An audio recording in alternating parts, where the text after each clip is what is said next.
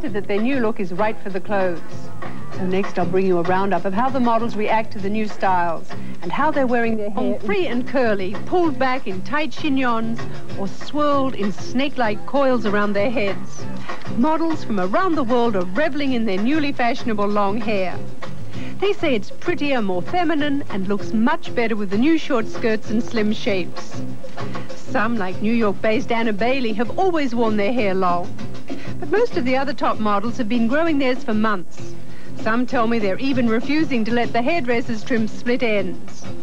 Indian-born Kirat is one of them. It's growing rapidly, and hopefully even quicker. So suddenly I want long hair back again. I think we all went through this phase of short hair, and it was fun and lively. But I think now especially the clothes are changing, and they're becoming different and much more fun. So one wants to be extravagant, have hair, waves, and have it lying on the pillow again. Joan Sooners, who came to Paris from New Zealand to do the shows, says she lucked out with her long hair. When it was short, I was not here working, so it was not a problem. But long hair has always helped me for work, and long red hair even more so. Here in Europe, it's really helped me for my work. Often they take me just because I have long red hair. Polish-born Katerina has been letting her hair grow for 4 months. She tells me she felt it was time for a change. Do you like the way all the different hairstylists have been doing the hairs at the show? Yes. Oh, yes, I do. Which ones particularly? I like Angara. I think it's really my style, and it goes really well with his clothes. It's so feminine. It's really for us, you know, for women. When she was working just as a model, E-Man wore her hair very short. But when she started acting in movies, she grew it long. Every time I went to an audition with the short hair, automatically everybody said, she looks like a model. So I started growing my hair for the purpose for auditioning. Now all the models have long hair. They're still used to me after all these years with my hair pulled back, so they still pull it back, whether it's long or short.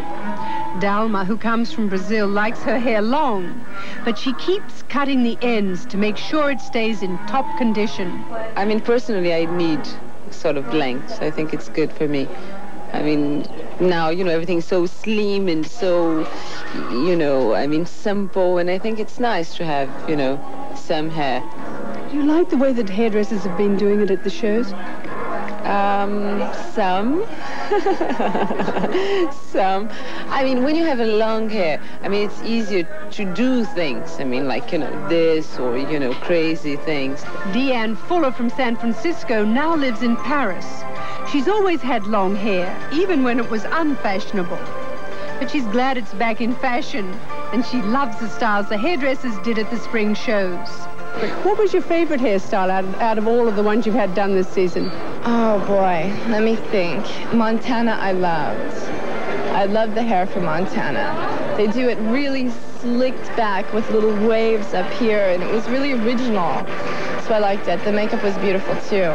So it all went together really well. It was very dramatic. And that's how models on both